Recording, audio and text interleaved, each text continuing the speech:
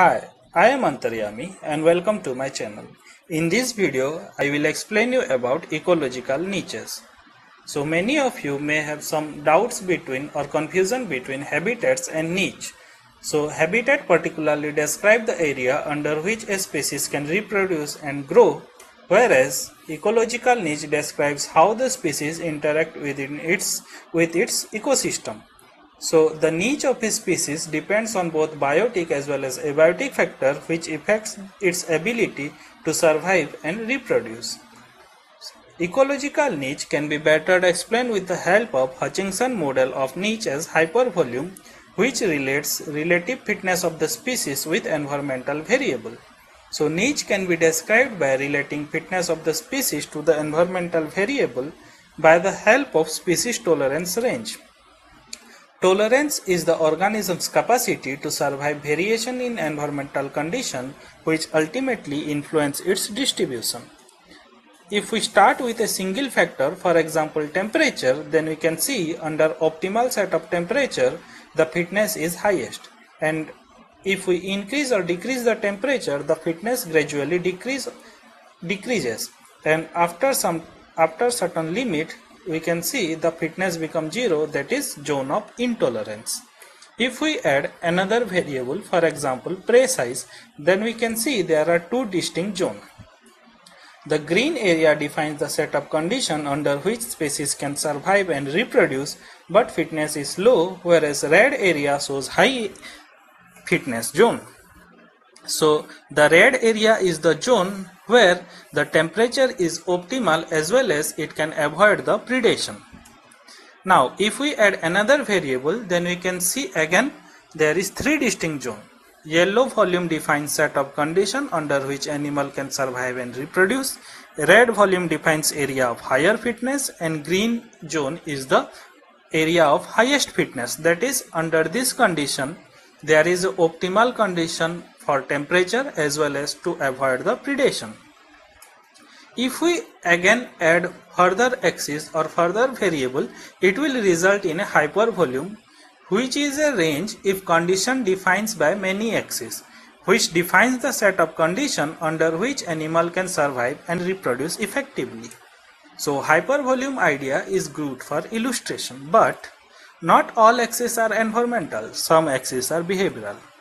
Not all axes ordered linearly, because some of the behavioral factors such as anti-predator behavior, it increases the niche breadth, because by having the anti-predator behavior it can easily avoid the predation, so it will increase its niche size.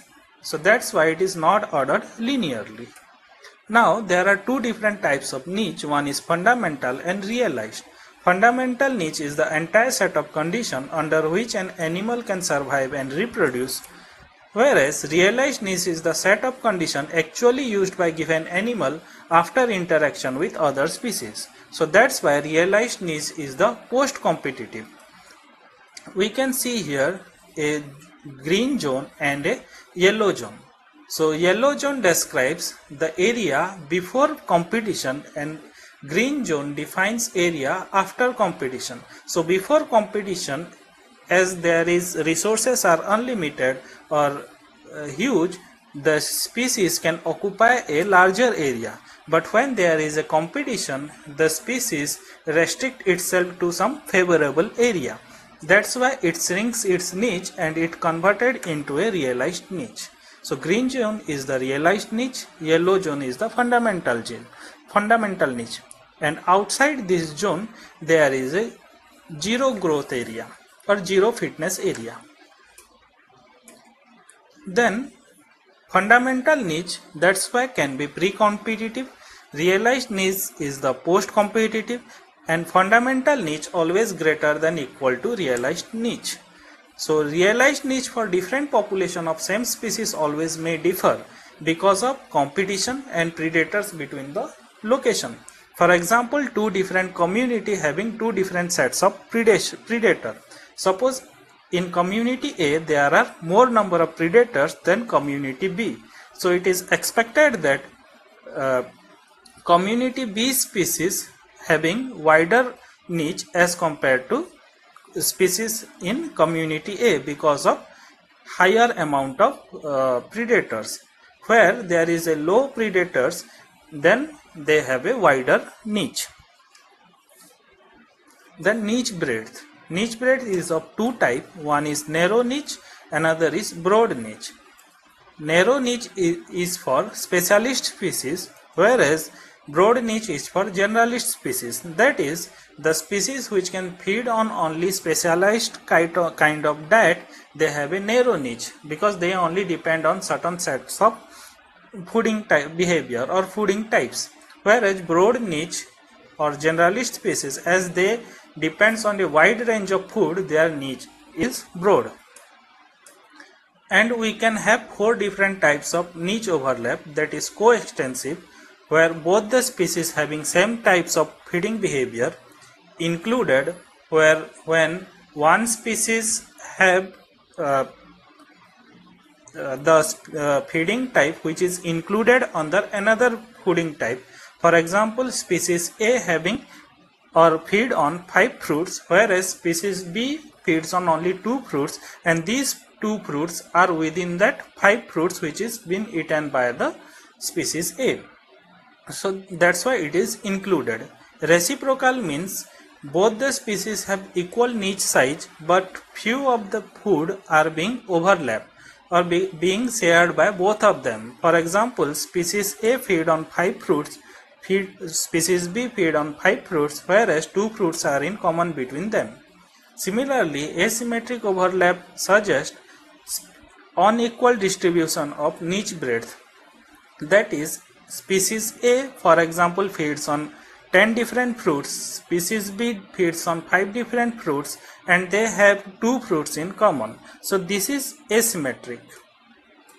Now there are two types of non-overlapping niche. One is abutting, another is disjunct.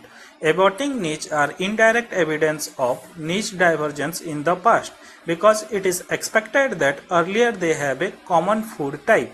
Now because of exhausted or that food become exhausted, now they have different type of niche or different sets of niche. That's why they diverge their niche in the past. Whereas in disjunct niche, there is a no competition occur in the past. Next concept is of niche compression. So this can be explained by two different community types. One is species poor community and species rich community. Suppose the blue area is the fundamental niche for all the species. When the area occupied by species poor community, or if the community is species poor, that is inhabited by only two species, species A and B, then we can see both A and B having a wider niche. But when more and more species invades to this particular habitat, A and species restrict themselves to a smaller area to avoid the competition, and this compression is known as niche compression, because they are compressing their area, and this phenomenon is known as niche compression, and it is done because of they try to avoid the competition between the species. So as more species invades a habitat, interspecific competition forces any single species to decrease the range of its habitat it exploits. However, the range of food eaten should either increase or remain more or less constant. That is, they have same fundamental niche, but their realized niche become shrinked. I hope you understand the concept of ecological niche in this particular video, and I will further upload more concepts in ecology. For that, you can like, subscribe and share my video. Thank you.